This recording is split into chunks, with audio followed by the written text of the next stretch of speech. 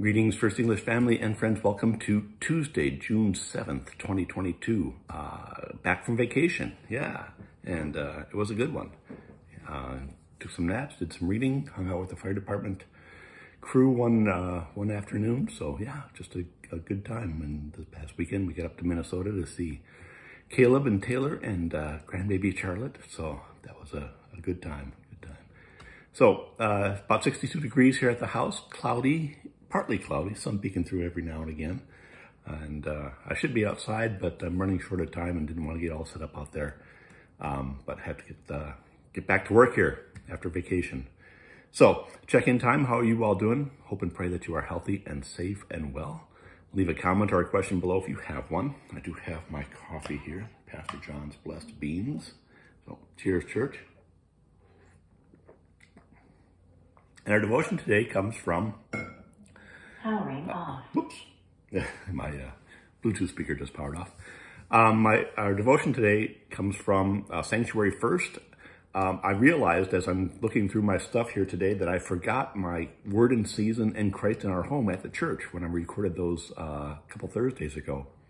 Or no, 2 Sundays ago. I recorded last week's Devos and then forgot the books there. So I'm at home, but I don't have those. But Sanctuary First is an online resource. And you can sanctuaryfirst.org. You can search for that and have a daily devotion from them.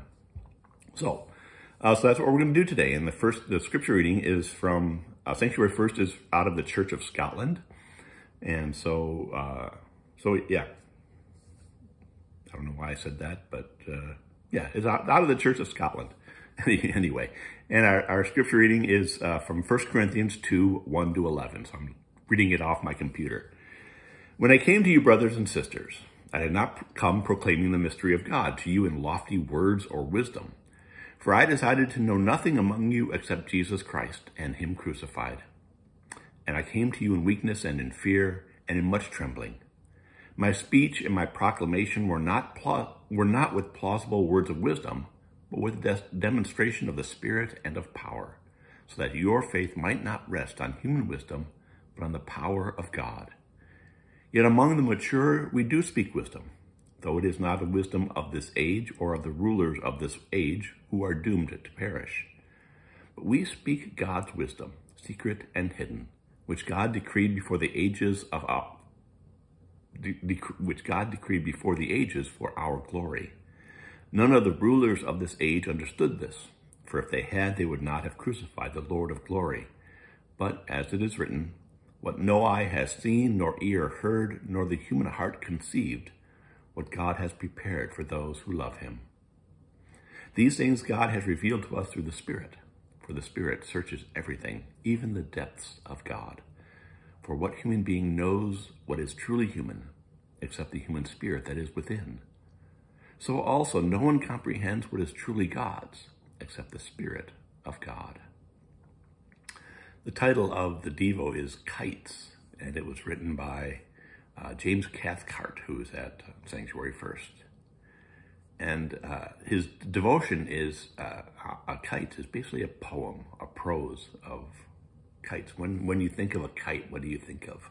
Maybe the diamond shape that you had as a kid that you would run real fast and it would go up into the air. There are box kites. There's all sorts of fancy kites now, that fighting kites and demonstration kites and things like that, performances that kite flyers do. So anyway, the devotion is titled Kites.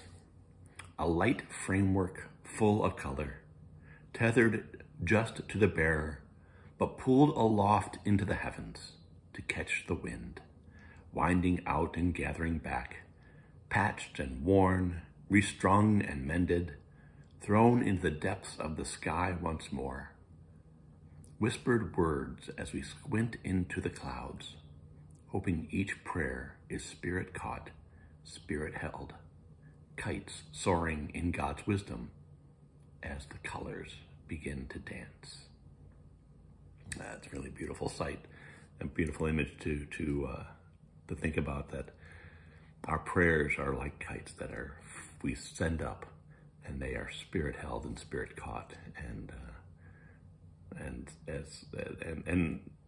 yeah, And then those prayers all begin to dance together in God's wisdom.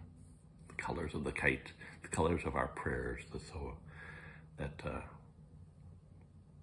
float through the air. Yeah, so think of that today as you say your prayers, that we send them up like kites. And they are colorful and they are beautiful. Sometimes they're patched and worn, and sometimes the framework is barely holding it all together. But those are the prayers we send, and the prayers that the Spirit catches and holds and brings to God. Yeah. So be of strong heart and good courage this day, dear church. Keep yourself safe and healthy and well. Wash your hands, wear your mask, distance as appropriate. We do all these things to show love to our neighbor and share the light of Christ. Let's pray. Spirit of God, give us the means of glimpsing your meaning in the tumult. Amen.